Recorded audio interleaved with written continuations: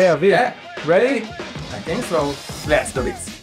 Why are we actually shifting to a CSS-first approach? First, why not?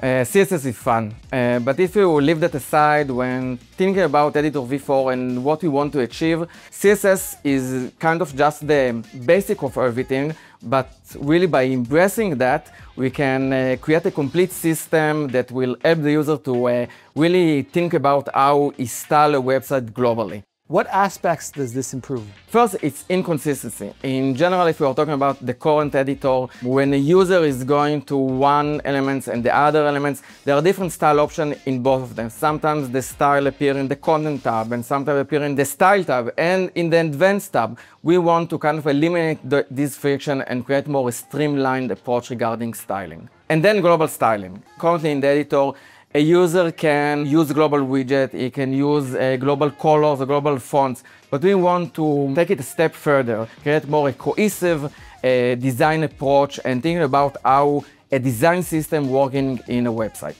And lastly, performance. When talking about Editor v4, performance is our top priority. When going with a CSS-based approach, that will help performance and improve the loading time of a page.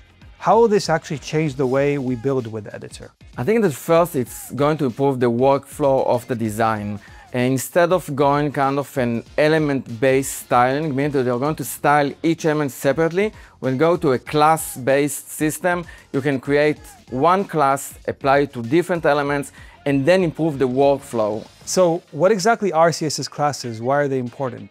So CSS classes in general is the way that you can combine different style properties in one class and use it across the website. You want to create a class for a button. You create the class and then apply it to the different button. For example, I have 10 different buttons on my website and I want to create a specific design, meaning that I want a specific background, border radius, font size, and stuff like that. So I created the class, and now I want to edit the class. I'm changing some properties. The moment I change that, all of the buttons change automatically because they are all assigned to the same class. That really gives us a powerful design system with the CSS-based stuff because we can think about everything globally. How will this actually improve performance? Currently, in the editor, we are working more of an element level, meaning that each element with the styling create its own CSS output.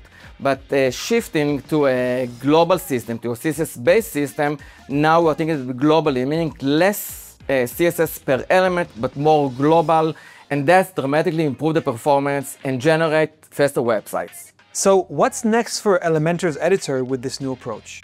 A lot more will be possible with Editor v4. Obviously, we are going to create a CSS management that's part of that with variable, with pseudo classes. But besides that, we are going to create a component system to create kind of a complex layout of atoms. If we take it even further, we are going to improve the UI, the inline editing. But everything is going to happen gradually, meaning we are going to step by step. We will release the feature of Editor v4 as part of the general release of the editor. We want to be very careful about that. First, to create a better adoption for the feature and to make sure that everything is stable and ready for production. And that's the vision for Editor v4, and we can't wait for you to test it and be part of this amazing journey, and let's do it together. It's a wrap. It's a wrap, yeah.